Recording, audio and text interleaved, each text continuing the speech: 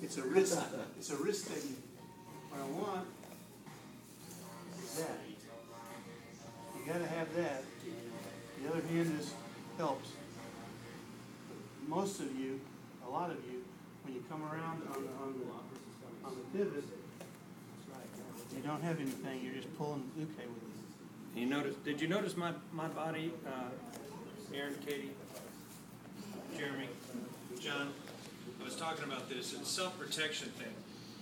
I'm trained, been thrown for 15 years by this guy, that when he gets into the Kotegaeshi mode and the breakdown of my wrist starts to happen, I start to turn into my falling posture.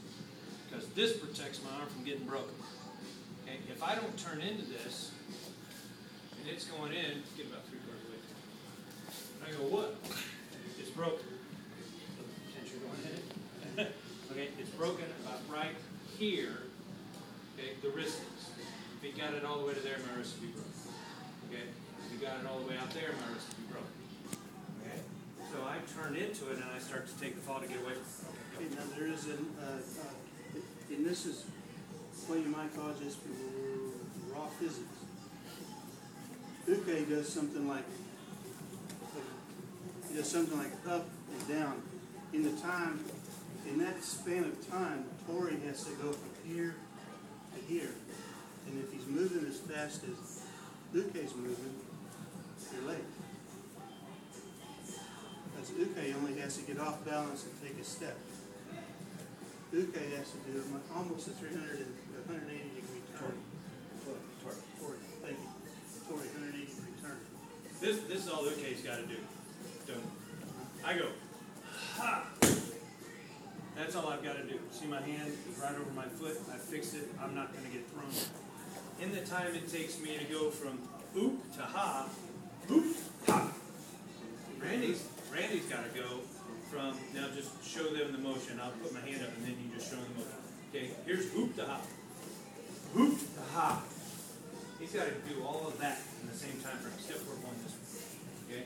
Then I'll slow it down a little bit so it's stretched out a little bit so you guys can see I'm going to land right there. We're going to do a fall? Yeah. Just want to make sure that they don't get your flying ankle. Mine is murderous. Okay? So here's oop, ha. Okay? Now, do I absolutely have to fall? No.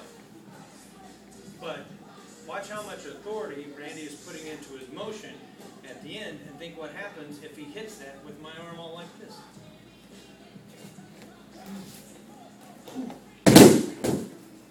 If I didn't fall, my arm gets broken. Okay? That's where the remedial part of the technique lives. You can get this technique so good, and Randy's done it to me a few times. We'll go real slow. Boom. When the off balance happens, shoot, get out. Okay? But it's speed that doesn't happen very often. It's speed. Back it goes, ready? Back it goes. Ah!